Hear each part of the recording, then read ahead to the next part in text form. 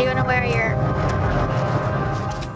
On the mend, Teen Mom OG star Ryan Edwards spoke out to Us Weekly about his drug addiction and recent rehab stay. In a statement, the reality star said, "I am back home now doing well, and life could not be better. Without the support of my wife and parents, I would not have been able to do this." Edwards checked into rehab the day after he married Mackenzie Standifer on May 15th. On the season finale of Teen Mom OG, Standifer accused Edwards of driving under the influence of Xanax. Did you take Xanax again? Yes. I don't have any.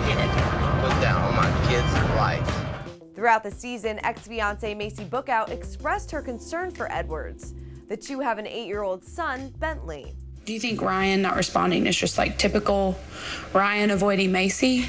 I mean, he's an addict. He doesn't care about anything. Like, it could be anything, and it's not going to be a priority for him. In Bookout's new book, I Wasn't Born Bulletproof, she says her relationship with Edwards was toxic and that their breakup was painful. She wrote, "We realized that being happy and apart was far healthier for our son than being miserable and together."